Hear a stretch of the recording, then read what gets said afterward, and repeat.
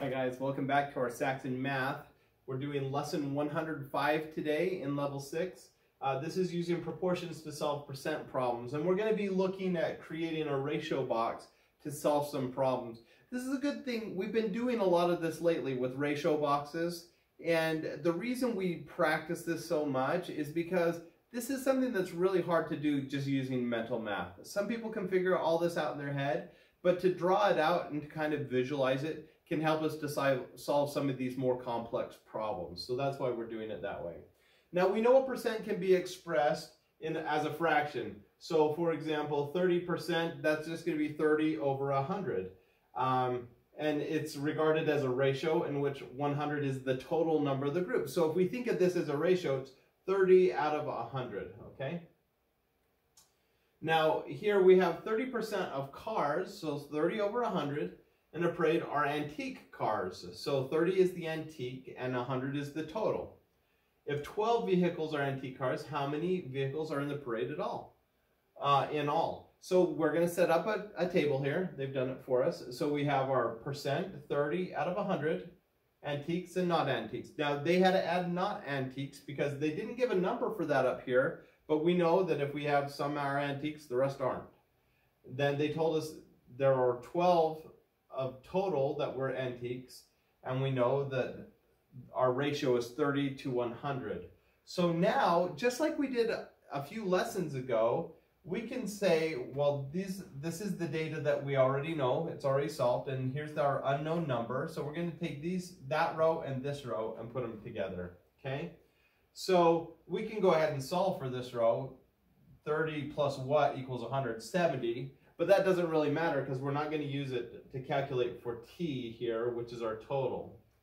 So what we'll do is we'll take our 30 over 100 and our 12 over t, and then we're just going to put those together. 30t, we're cross multiplying again. We've practiced this. 30 times t and 12 times 100. So we could just do 1200 divided by 30 and get our answer of 40, but they like to do it this way. So we take our factors, 12 and 100, and by cross multiplying we get 30t, so we're divided here to get rid of the 30. So it's 12 times 100 divided by 30.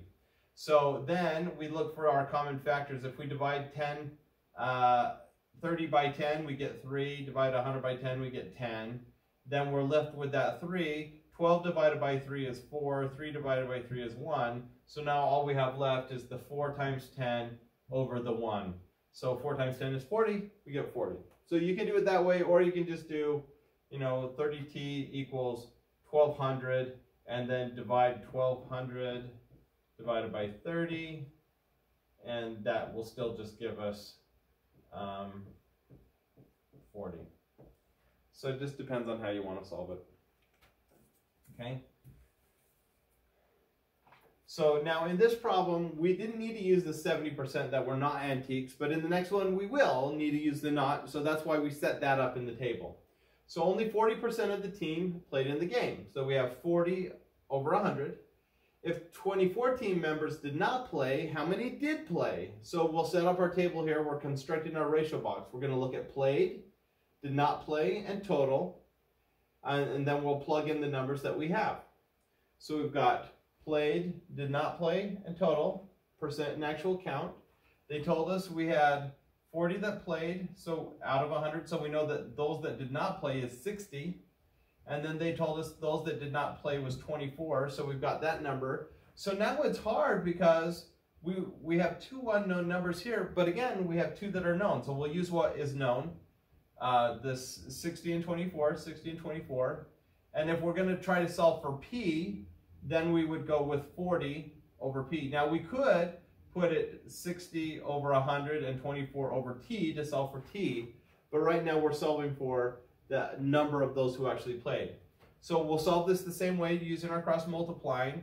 So 40 times 24, we'll just put that there as 40 times 24, and 60 times p. So now we need to divide these by 60. So we'll divide by 60 and take out our common factors. A common factor here of 24 and 60 is 4. So we'll divide, or 6 rather. So divide by 6, that gives us 10. No, we're not doing that first. I guess they did this one first. So divided by 10 is 4. 60 divided by 10 is 6. Then they did this side. If we have what's left is 6, we'll divide by 6 to get 1, and 24 divided by 6 is 4. I don't know why they do it that way. It seems really hard and complicated to me. I would just do, again, 60p equals 40 times 24, so we can just do 40 times 24. This is how we've learned to do our long multiplication. And that gives us 760. Now we'll divide that by 60. 60 goes into 76 one time. We're left with 16 or 160. That then goes twice. It's 120. Leaves us with 40 or 400. Oh, I messed it up. Why did I mess it up?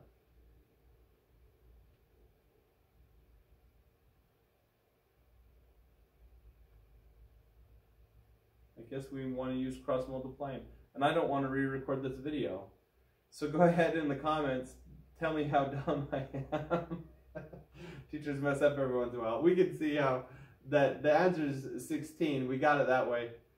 Tell me in the comments why I messed this one up. Be smarter than this 5th grade teacher today. It's one of those days. That's what happens when you're in the middle of COVID-19 and recording all these crazy videos.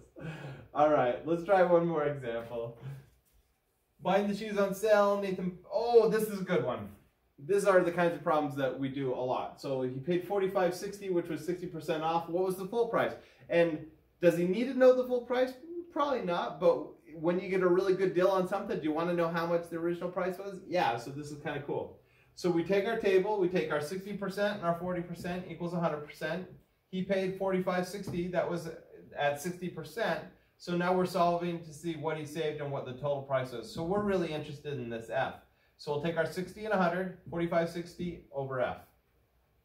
All right, that's what we've got here. Multiply them out, F times 60 is 60F.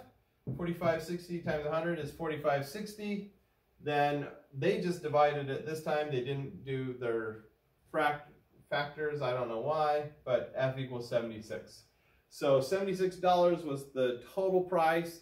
Pretty groovy. All right, that's it for the day. Sorry that I was dumb today. We have those days, okay? It's all right. All right, you can look at this practice set and get going on your homework. Good luck. Have fun with it. Bye.